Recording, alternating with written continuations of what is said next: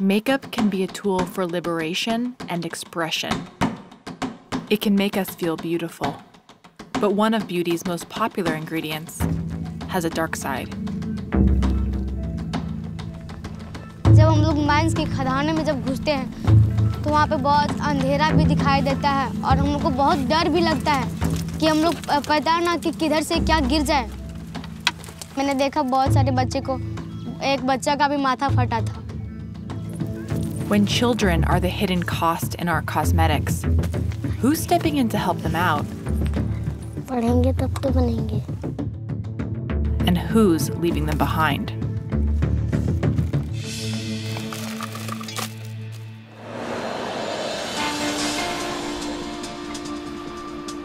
We're here in London on a press trip with Lush Cosmetics.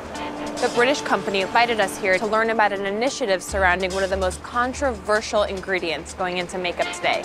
Mica, an unassuming mineral essential to modern life. The property of heat and electrical resistance makes this mineral invaluable. For decades, it's been used in everyday products like electronics, insulation, paint, and even toothpaste. But over the past few years, the cosmetics industry's demand for glowing, radiant shimmer has exploded. From the perfect no-makeup makeup gleam to the blinding shine of a highlighter created for double taps, mica is often a magic ingredient. But it also has an ugly side. The majority of the world's mica comes from India, where a 2016 Thomson Reuters Foundation investigation revealed that it was being mined by children, and at a deadly cost. The revelation forced the beauty industry into a moral reckoning. Some companies have pledged to work with the mining communities in India to create a sustainable supply chain. It's a lofty goal, with progress that's been slow to come by.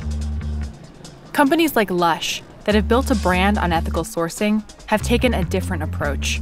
Without a transparent supply chain, it decided to pull out of natural mica altogether. This glittery, shimmery effect is all the synthetic mica. It looks pretty, but I'm about to find out that it's more complicated than appearances might suggest. Much as I love sparkles, I didn't want anything put into a Lush product that, could have had a death attached to it. The nice thing about the synthetic mica is it has much more variety of the sparkle that you can get in the pigment. So really, there's no reason to have natural mica. It's much more complicated than that. Natural mica, it's a commodity which is in almost any product you use. You should not try to avoid mica. You should make sure that the families where you buy the mica from, as a company, get decent wages, get living wages.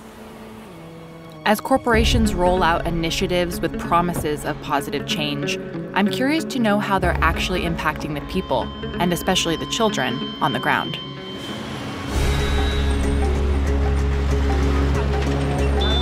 Globally, the mica industry is worth over $500 million, and India is at its center, with the world's largest and highest quality reserves of mica. The majority of it can be found in the country's eastern states. We're leaving New Delhi and we're about to take a sleeper train to a region called Jharkhand, which is where a lot of this mining is happening.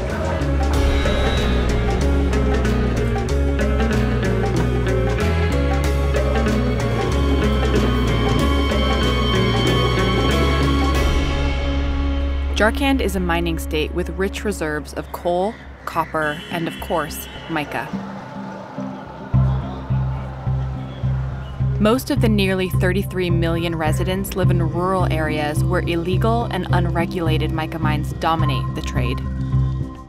It's been this way since the 1980s, when restrictive environmental laws drove the industry underground. It's been a very long journey, and we're trying to keep a low profile just because this is such a sensitive subject here. Now, many of the mines are abandoned and scavenged, while others are run by illicit operators. We're finally getting close because you can see all of the shimmer in the dirt. It's the first time I've ever seen pretty dirt.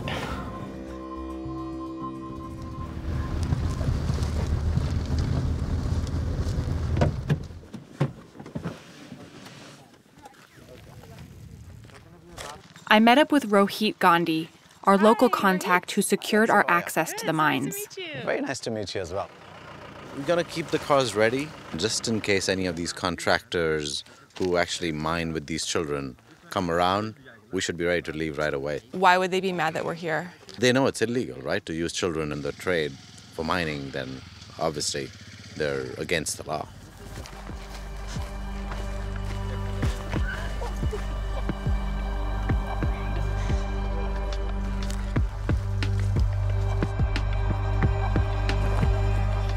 Just a few steps off the road, I start to see them. Children, hard at work, mining for mica.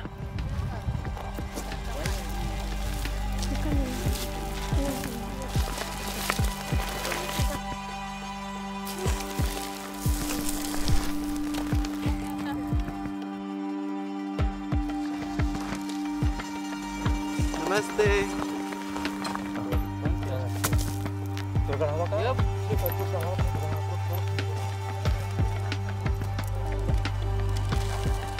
They sift it through up here. It's all mixed with gravel, and then they'll sift it through, and they'll take the mica out, and that they'll go and sell to somebody who will then, ship it overseas. ढिबरा चुनते हैं एक-एक करके बहुत time लगता है. Pooja Burla is only 11 years old and has been mining mica since she was 8. How many days are you out here per week? रोज आते हैं. Every day. चुनेंगे नहीं तो खाएंगे क्या?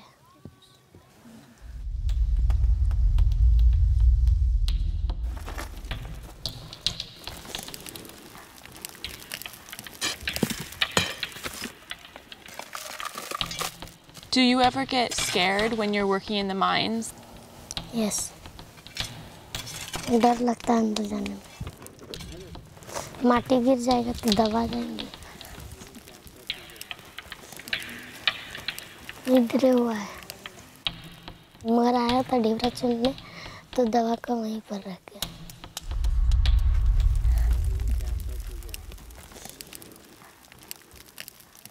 Where are your parents right now? वहाँ पर ईटा ढोरा. Jharkhand suffers from a classic case of the resource curse, a phenomenon where areas with abundant resources tend to be worse off for it thanks to government corruption and commercial exploitation.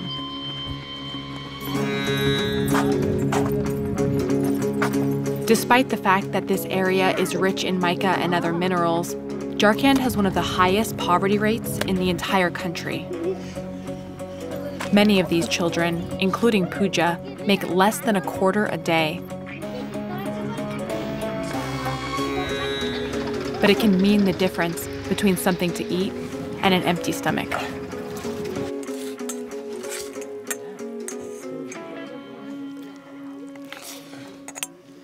हमेशा यही सब करते हैं. जब ये बारिश आएगा ये बंद हो जाएगा, ठीक है. उसके बाद अबरक में काम करते हैं. फिर जैसे घर से भी कुछ फायदा मिल जाता तो अलग चीज़ है, लेकिन कमाना और खाना और क्या. बस इसे जबरदस्ती कराते नहीं है, लेकिन फिर भी जब आता है तो क्या करिए. What are the other children in the town doing? सब इसी तरह रहते हैं और क्या. It's been estimated that up to 20,000 children are working all across the region in mines just like these. Seeing these mines and meeting these children, it's easy to understand why Lush wouldn't want anything to do with mica. This is incredibly scary, and I can't even believe there's kids all the way down there. But it's also painfully clear that these children have no alternative. Can you tell me how old you were when you first started working in the mines? कब से आती है काम करने? 5 साल. 4 साल का. If you didn't have to mine, what would you be doing today? भूखा रह जाते हैं. Do you have any idea where the mica goes after you mine it? नहीं जानते हैं. थोड़ा धक्का मुक्की करके कैमरा उठा के उसमें डाल देना. Wait, who's coming? Motorcycle.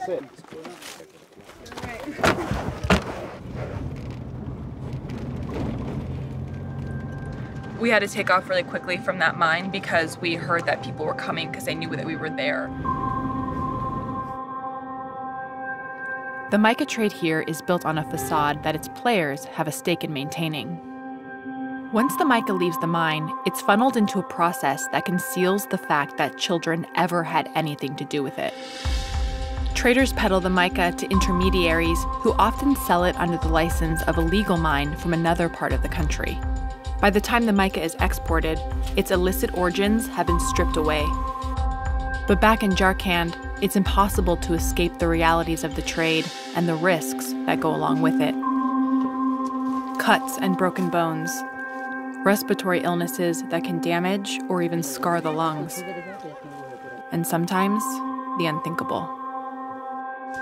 वो माटी गिर गया था, थोड़ा हम झपा गए थे.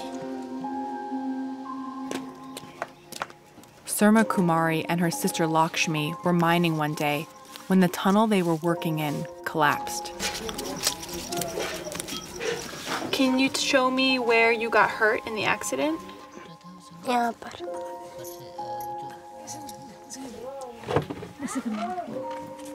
थोड़ा-थोड़ा दर्द देता है. अभी भी दर्द होता. और दीदी? वो बुला रहा था.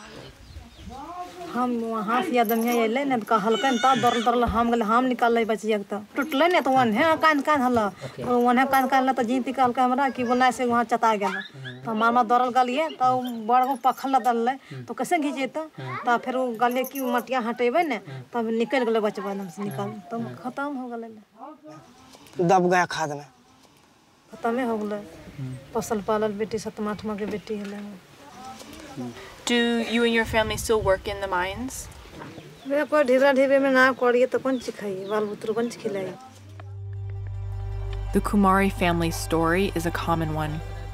Lakshmi's death is just one of an estimated 10 to 20 deaths that occur every month. The unregulated nature of mica opens the door to dangerous work conditions and predatory pricing. Families are trapped in a cycle of poverty. How much would the companies that are buying the mica have to pay you to be able to send Pooja to school? उससे कम 30-40 रुपए kilo बिकता तब तो अच्छा रहता, लेकिन बिकता नहीं है तो क्या करेगा? To be able to completely change your life. जी. क्या बच्चे को पढ़ा सकता है, लिखा सकता है और क्या सकता है, घर चला सकता है अच्छा से, थोड़ा घर भी बढ़िया से बना सकता है सब. It really hit home. For better or worse, the choices that companies and consumers make have the power to determine people's lives. It made me look at my beauty products in a totally new light. I've pulled out some of the products that I use every single day. There's mica in this. First ingredient. They all have mica in them. There's mica in all of these products. While I don't know if the mica in these products specifically came from a mine that used child labor, there's no transparency in any of these supply chains involved in these products. These families all rely upon these mines, and they've been selling mica for a long time now. There has to be an ethical way to get mica out of the ground. There has to be an ethical way to treat these families, and it's hard not to feel responsibility. I wanted to know where the Indian government was in all of this. It turns out the National Commission for Protection of Child Rights, or NCPCR, has been aware of the issue since at least 2016, when its governing ministry lodged a complaint. When we reached out to them, they said they were conducting a survey to understand the scope of the problem and sent us to the ministry that oversees their work. There is poverty and there is less of spread of education in these interior areas, and our ministry is making all efforts to see that their child rights is protected. So we were just in Jharkhand and we saw children working in the mines that are young as 5 or 6, but your department is the one that's surveying that. Is that enough that's being done? Actually, we are not aware of any such survey that is concurrently being done, as you say. We have been told that this committee is doing the survey and they're under your jurisdiction. How is it We that... have not authorized it. As far as this ministry goes, the Ministry of the Women and Child Development, child labor is not exactly a mandate. It was alarming to realize that someone so high up at the ministry seemingly knew so little about this dire issue.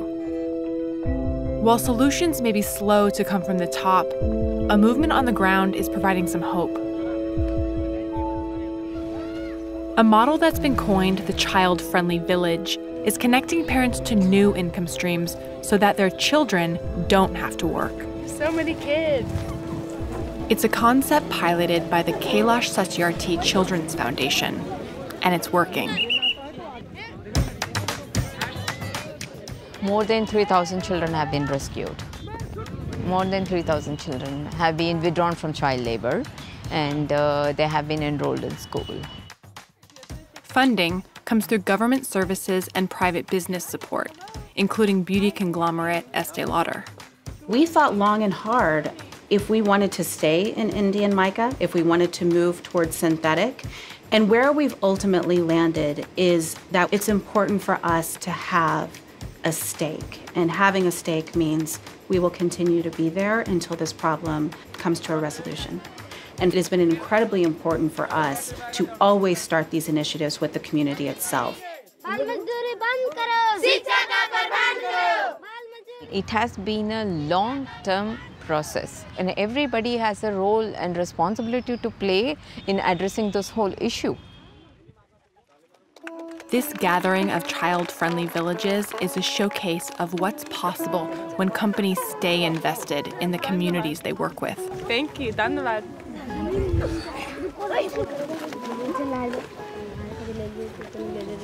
I feel very welcomed right now. My name is Champa Kumari. Champa. It's like lovely to meet you. Champa Kumari is part of the most important and inspiring outcomes of these child-friendly villages, the Child Parliament.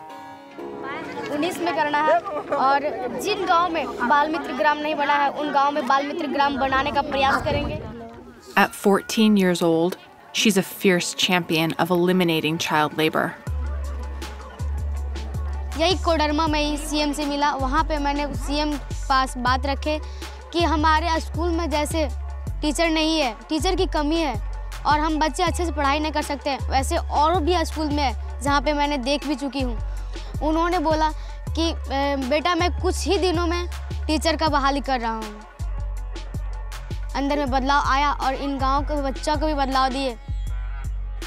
जब मैं mines में काम करती थी तब हमारा भविष्य कुछ बहुत ही खराब था कि हम सोच नहीं सकते थे. What would you say to some of the companies and consumers who are buying mica that come from child labor? उन कंपनियों को मैं यही कहना चाहेंगे कि इसी तरह जिस तरह हमारी हालत खराब हुई, उस तरह जिस तरह हम महसूस किए कि हमको कैसा लगा, वैसा उन बच्चों को भी उस तरह नहीं करवाएं ताकि उन बच्चों को भी इसी तरह से मेरा ही तरह हो. What do you want to accomplish next? और टीचर बनना चाहती हूँ. You want to become a teacher? Yeah. वैसे ही और आगे चलकर भी कुछ करना जरूरी है. You're a big picture thinker. I like it. Yeah. Promising to be mica-free isn't the only or even the best answer. Mica is the lifeblood of this region, and any solution that will make a real difference must acknowledge that. It's empowering kids like Pooja and Champa that will bring change and break the cycle that keeps this region and its children chained to mica.